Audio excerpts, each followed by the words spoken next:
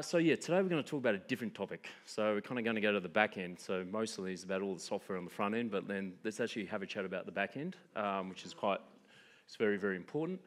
And this has been like a really big focus for us. It's one thing that, like Juan talks about 10xing the value proposition. Well, actually, we think it actually has to start here with what needs to happen in the back end.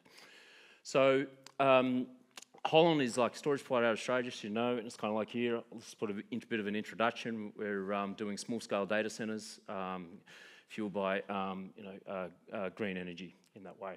So when you look at the big problem I see today is that it's really that the current data infrastructure cost is way too expensive to scale. Like this is like becoming really, really apparent. So let me just explain this to you in more detail. Firstly, I think everybody rolls out this lovely IDC statistics. We think that is well and truly off the mark. So actually up until 2020, we generated about 30% compound data per human-generated data. And we're now going into an era, as we all realise here, machine to machine. I think everybody here would actually say data generation going forward is going to be greater. 42%, not 100% sure. We wrote a big report. We actually put out 7 reports, each one quite a mammoth tome on actually understanding what the underlying drivers actually are here. And I'm a big EV fan and big Tesla fan, so that's partly what's actually happening on EV. We're working in digital twin technologies. We can see this. We are vastly underestimating actually what's going to happen. So that's the first thing. Second thing, we can see that essentially from the percentage of what we're storing, of course, natural resource actually has been declining. But, and this is from 2011 to 21, 13% compound in terms of the storage mediums out there. You can actually calculate this very accurately, practically from the public data, Seagate, Western Digital and others. But you can see as we move forward, you know, it's kind of like with the generation we've got, we're just going to have less space. So that's something to actually consider in terms of actually where things are actually heading over the years ahead. The thing here also is, as time goes on, we only see that's kind of like this is going to escalate, we think, with particularly as we move into what we call data as an asset class. And of course, that's what the Web3 technology is looking to enable, digital property rights, and that's very, very, very exciting in that way. Obviously, you know, as Seagate highlighted a couple of years ago, where we're generating the data is at the edge. Now, we call it the edge today, but really it's the center. It's called the edge because it's the edge related to data centers. It's actually the center of the population. It's where actually we actually need actually data storage is actually, and compute is actually more in the populated areas. Of course, most data centers are not in populated areas in the extents. And data gravity is going to be a much, much bigger thing going forward. Some of the digital twin use cases we're seeing are going to create a phenomenal amount of data. You don't want to move that around. Of course, we think the compute will start to follow the data to the edge, and the edge will become more critical in that way in terms of the way we actually do things. The big thing that to really focus on here is the energy consumption here. So what we've seen here, and this is a report done by Goldman Sachs, that essentially there's 2 things to note on this graph of importance. Firstly, the efficiencies from hyperscaler rollout over the last decade or so, they're coming to an end. We can see this when you're in data centers. They're all like with air-cooled systems. And the other thing, they've started to do calculations about how much energy consumption as a result of what's happening with the transformation in AI. Everybody knows ChatGPT consumes a lot more energy than just doing a plain Google search. That number is an enormous number, like 15% compound on already the data consumption that we have today. So in the US, for instance, they're talking about that data centers could end up consuming 8% of the grid. It's a very big number. Also, in terms of the impact on grids as a whole, we're going to actually see grids grow again. Utility scale grids haven't really grown, or the electricity grid hasn't really grown over time. This causes problems. This will actually end up causing some problems. We've got to get vastly more efficient with the energy that we consume. So the problem that we see today, and this is again through, you can see this in just even the results of the very, very large companies, how much they're spending in the last 12 months and the ecosystem. And there's $1 trillion forecast in 2027. Half of that's going to be from like 6 companies in the world. Now, the question is, if we keep going this path, can we afford that price tag as we move out?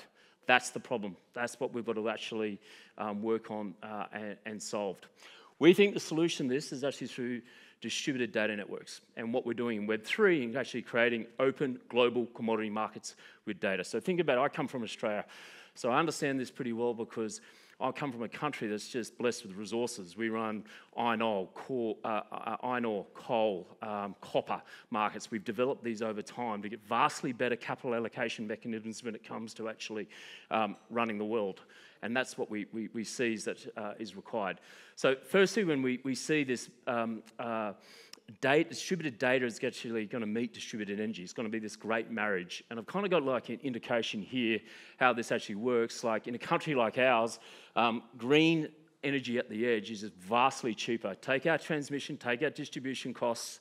You can see that even if you had this magic sort of power station generating it was green, it's still going to be more expensive than what you could do at a smaller scale at the edge. You can then start to develop competitive advantage on energy in the right location. That's actually critical.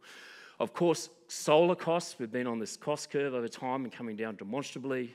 Also, batteries doing the same thing. So EV and what's happening with Tesla, BYD, etc., and also the commercial scale installations of batteries on utility networks as we go greener, as leading to a vastly declining cost curve. And that also changes some of what we can actually do in smaller scale data centers and how they actually can be fueled.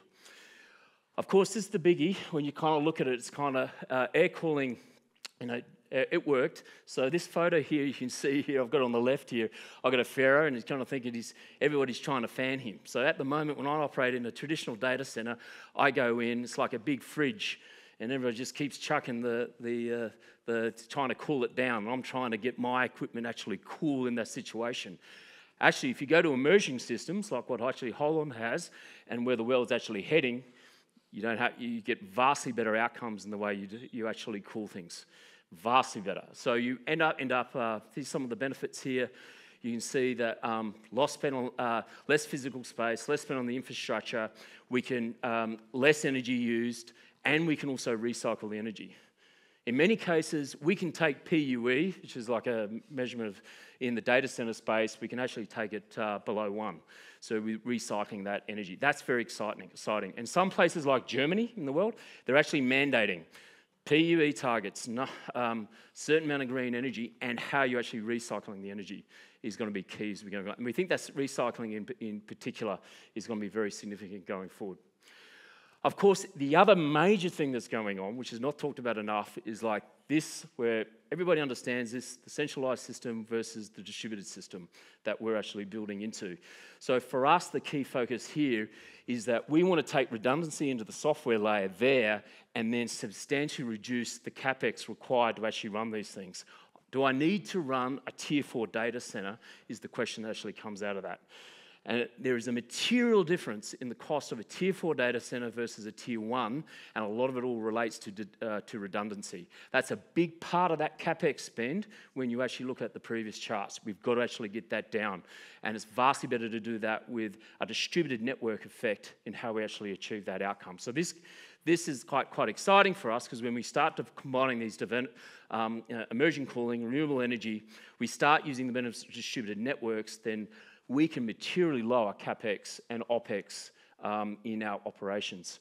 And then when you lower that, the magic things can actually happen. So we can actually start doing a lot of things that are probably not even possible today. So this is like a really big focus for us, has been a big focus for us because it's kind of like we get this right, then we're in a position where we're going to be very cost competitive, even at today we don't have the scale of the big guys, but this is where we think we need to start. Of course, where we look at the world, we're going to go from 8,000 data centers to 8 million modular data centers. It's going to be within the population to support this growth with this model. That's where we can actually see it actually growing. We're going to run things automated. It's going to be a very different approach to actually how we actually run data. But we think, again, another big advantage of this model, of course, is the bandwidth costs as well. So we've been talking about this a lot. Data gravity, not using the bandwidth, bringing the compute to the data, taking the actions we need, minimising that is critical as well. So we're pretty excited about what this could actually enable in terms of applications and things that can actually be built. So the big opportunity here, surprisingly enough, is for commercial real estate companies. So if you're a commercial real estate company at the moment, the last few years have been tough, very tough. You've had to face post-COVID work changes. You've got AI eating into your future because everybody's looking at the potential that you're going to have your occupancy rates markedly downgraded. And this is a systematic thing, so it's hard because it's all happening to all of them. You've had material rise in interest costs. So all these property trusts have big balance sheets with a lot of debt funding. So essentially that impacts you very dramatically as well. And all of them are required to decarbonise, by the way. All of them being mandated by their various governments around the world, policies to go green. So the beauty about what Holon can come and do in working with us, we can pay you rent, we can also help you with actually going greener with the properties and using technologies with digital twin partners to help with the financing cost, to actually help with that decarbonisation effect. Reduce your interest cost on your bills, but importantly, repurpose your property and get you back in the game when it comes to actually saying AI is going to benefit you, not disrupt you.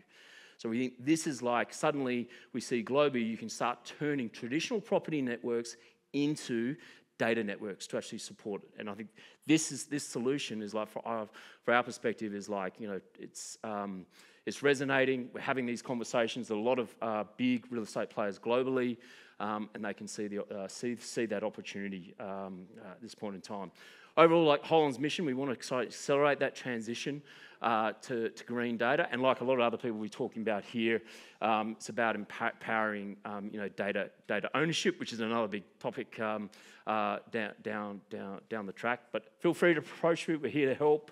We know this path is not easy, hasn't been easy to actually get there, identify what needs to be done.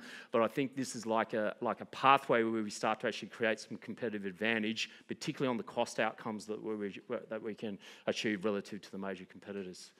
Thank you for being here today.